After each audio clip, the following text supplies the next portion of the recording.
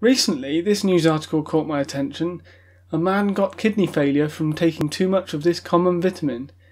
So what happened was, he took too much vitamin D and ended up with permanent kidney damage. Now, we need to be careful here though. This was just one person.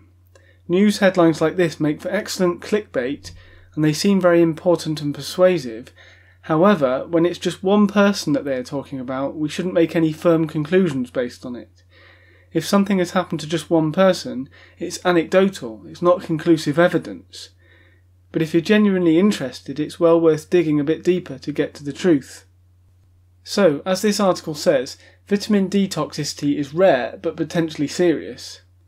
They say here that the recommended maximum of vitamin D is 1,000 international units per day, whereas this man took between 8,000 and 12,000 international units per day. Not only that, he was sunbathing for 8 hours a day, and in case you didn't know, the body makes vitamin D by being exposed to sunlight. If you're getting a lot of sunlight, you probably don't need to supplement high doses of vitamin D. But wait, there's more. It mentions that he was on antihypertensive and diuretic medication. Although it says that his problem remained even after stopping those medications, who knows what damage those drugs might have been doing to his body. And also, why was he on those medications in the first place? So he had high blood pressure? And why was he on the diuretic medication? You see, once you start to dig deeper and unravel this person's unique circumstances, you realise it could actually be a rather complex situation. And this is why we should not draw hard conclusions from things that happen to just one person. But cases like this are worthy of further investigation, so for me it brings up the question, can too much vitamin D harm you? So let's take a look at some other articles and see what they say. So Healthline have an article called How Much Vitamin D is Too Much? The Surprising Truth. They say that nearly all vitamin D overdoses result from taking high-strength supplements, not from diet or sunlight. Also, it takes time for it to become toxic, sometimes several months or even years, because it's a fat-soluble vitamin that the body stores in fat. The kidney damage actually comes from excess calcium in the blood, because too much vitamin D causes calcium to build up in the blood.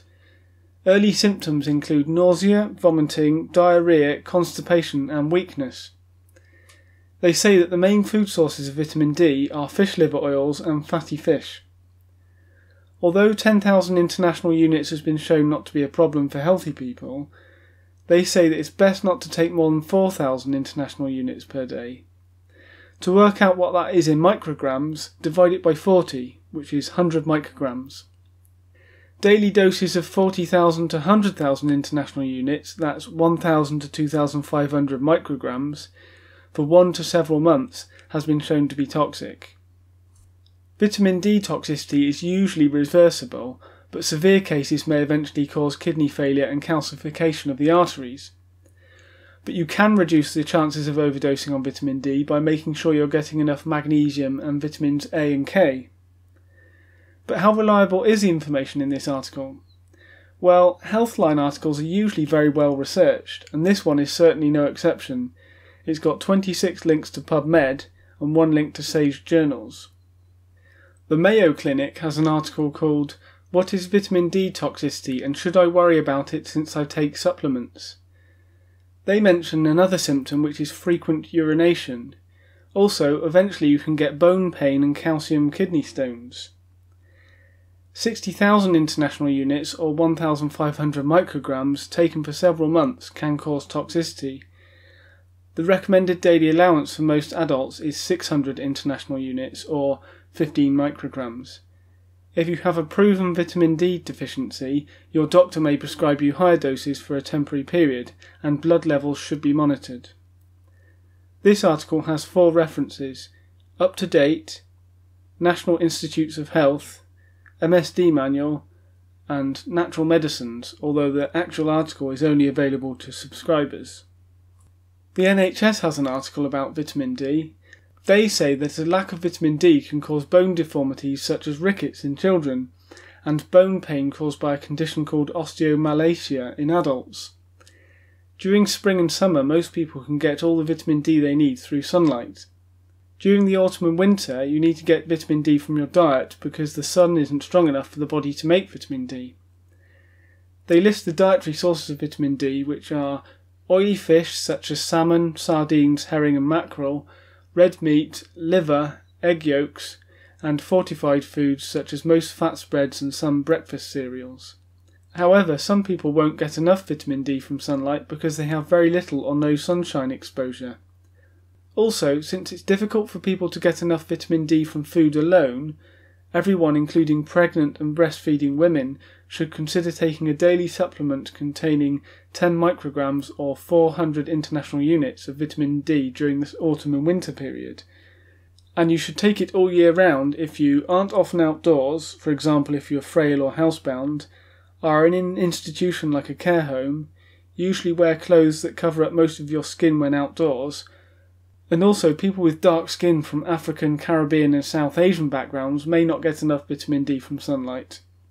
As for young children, breastfed babies from birth to 1 year of age should be given a daily supplement containing 8.5 to 10 micrograms, which is 340 to 400 international units.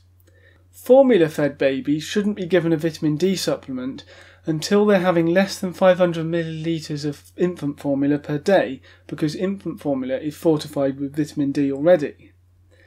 Children aged 1 to 4 years old should be given a daily supplement containing 10 micrograms or 400 international units.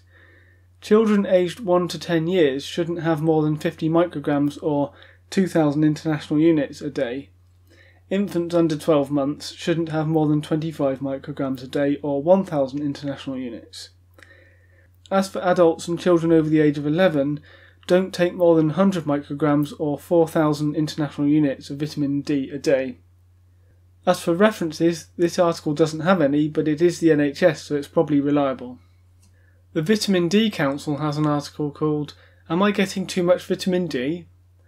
They say that vitamin D toxicity usually happens if you take 40,000 international units per day for a couple of months or longer, or take a very large one-time dose such as 300,000 international units. Other symptoms not already mentioned are poor appetite or loss of appetite, feeling very thirsty, abdominal pain, feeling confused and feeling tired. They say that the current recommended daily allowances for vitamin D set by the Food and Nutrition Board are conservative, so you don't need to feel worried about toxicity if you take more than the recommended daily allowance. However, children need less than adults. But if you are worried, get a blood test.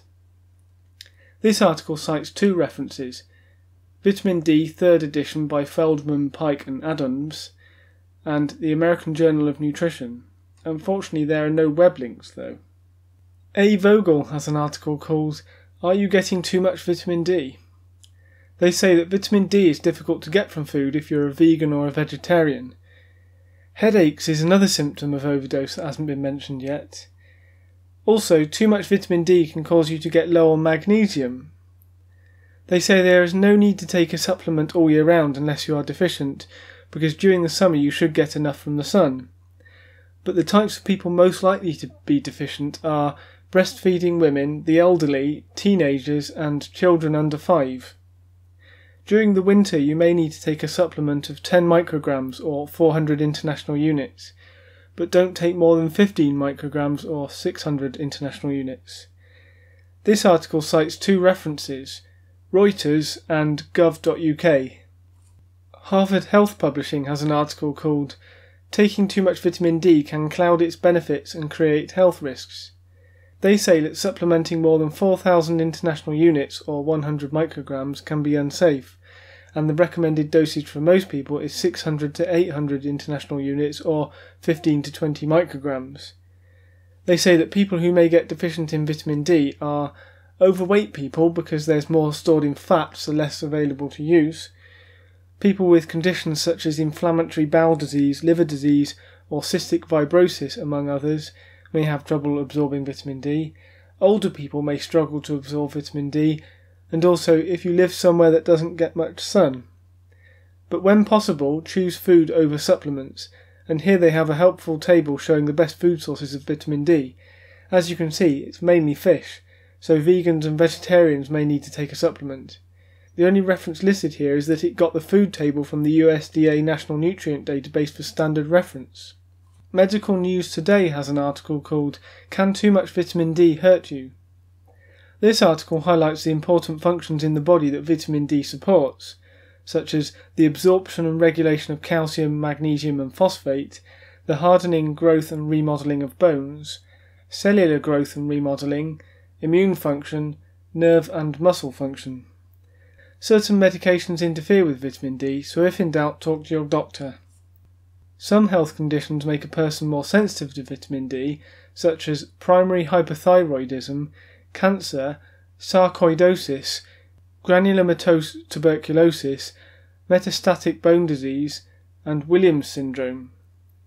Signs of too much vitamin D include unexplained exhaustion, a loss of appetite and weight loss, constipation, dry mouth, skin that is slow to return to normal after being pinched, increased thirst and frequency of urination, continuous headaches, nausea and vomiting, reduced reflexes, confusion, disorientation or trouble thinking, an irregular heartbeat, muscle weakness and reduced muscle tone, and changes in gait.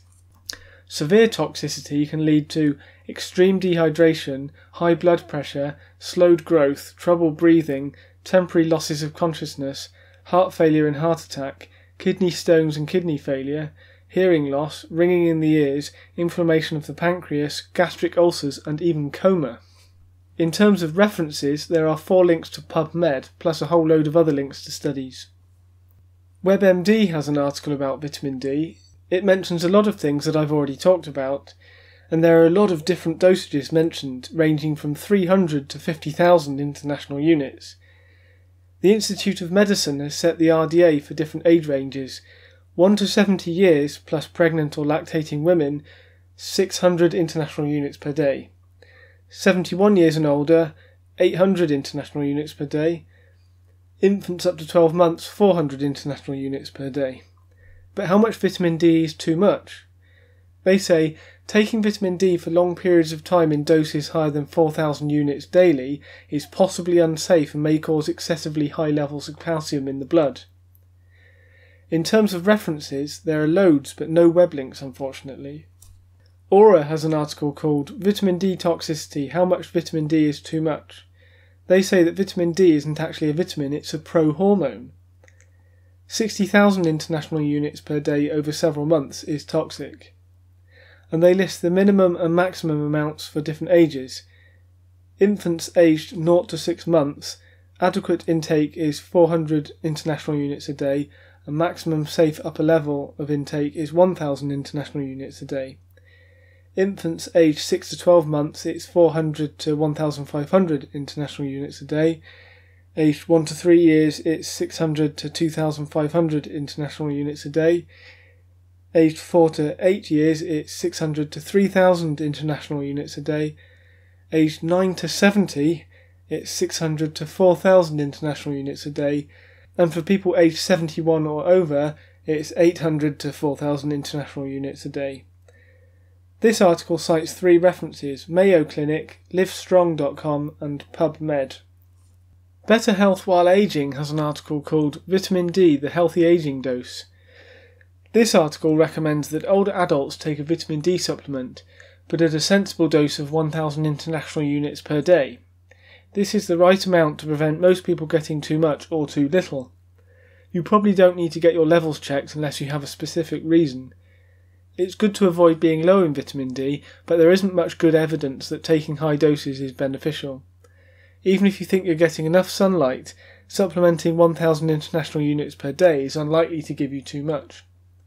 Most people shouldn't take more than 4,000 international units per day, but it's best to avoid taking more than 2,000 international units per day unless you know you are deficient. D3 is a better form of vitamin D than D2 and is also known as cholecalciferol.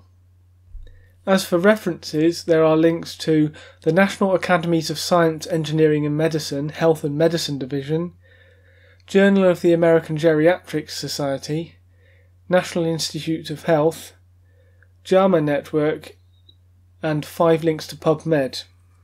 Okay, so to summarise, it is possible to get too much vitamin D, but there is also a high chance you might not get enough. A lack of vitamin D can lead to bone deformity such as rickets in children and bone pain caused by a condition called osteomalacia in adults. People most likely to be deficient are the elderly, breastfeeding women, overweight people, teenagers, children under the age of 5, anyone not getting much sunlight, which is most people during the winter, and people with certain health problems such as inflammatory bowel disease, liver disease or cystic fibrosis. Too much vitamin D can cause too much calcium. Symptoms of too much are nausea, vomiting, diarrhea, constipation, abdominal pain, weakness, feeling very thirsty, frequent urination, feeling confused or tired, headaches, kidney problems, bone pain, joint pain, muscle pain, irregular or rapid heartbeat, reduced reflexes, a metallic taste in the mouth, high blood pressure, chest pain, and sunken eyes. The safe range of vitamin D is between 400 and 4,000 international units per day for most adults. Children under 10 shouldn't have more than 2,000 international units per day. Infants under 12 months shouldn't have more than 1,000 international units per day. And the best form of vitamin D is vitamin D3. Okay, I hope you found this video helpful. If you did, please click the like button and maybe the subscribe button too. Until next time, I wish you the very best of health.